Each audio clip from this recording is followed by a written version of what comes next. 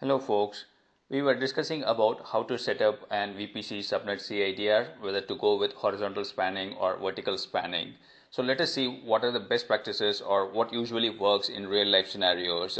So let us start looking at horizontal spanning first. When you have a horizontal spanning, your IP addresses are going in the horizontal direction, that is you do one subnet at a time across availability zones.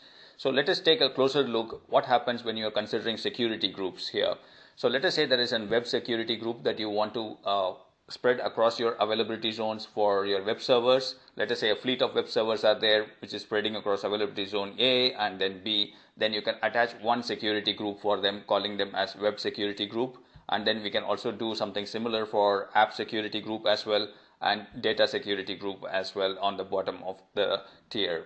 So what happens is when you're going ahead and configuring your security groups, usually if you have an identifier, it is the best way to do it this way. As I have shown here, you go ahead and go to your app security group and say all incoming traffic from your app security group should be only from your web security group.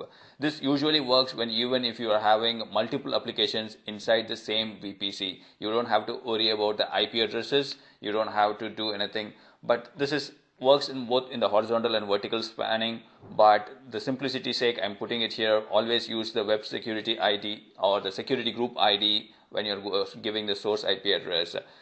But when you're having multiple applications inside the same security group for any reason, usually it is not good practice, but if you're having any reason, you can go ahead and do something like this, where you span your IP addresses in one single simple rule so that your configuration becomes very, very easy. That is, when I say /21, I cover the entire 2048 IP addresses which is spanning across both the availability zones.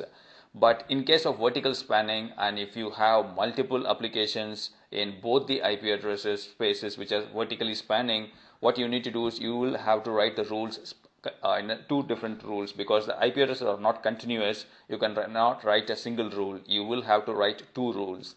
And if you are having multiple applications in the same VPC, and if you're not for some reason using security group IDs and you just have to put in the IP addresses, then for each application you will be ending up adding two rules, and the maintenance becomes more headache when you have multiple applications and multiple security groups, and the chances of making a mistake becomes higher and higher. So think of it, if you have more than two availability zones, say for example you have in Virginia region there are 5 availability zones are there, and if you have an application server spanning across multiple availability zones and you end up using IP addresses, then you will have 5 different rules here, and it becomes a nightmare to configure them and maintain them to make sure your applications is always online. So in my opinion, going ahead with the horizontal spanning usually makes your configuration easy, and also making your security group using IDs rather than IP addresses makes even more easier. So if you think there is another way to do it, go ahead and put them in the comment section. We can learn from each other. Thanks for watching. Happy learning.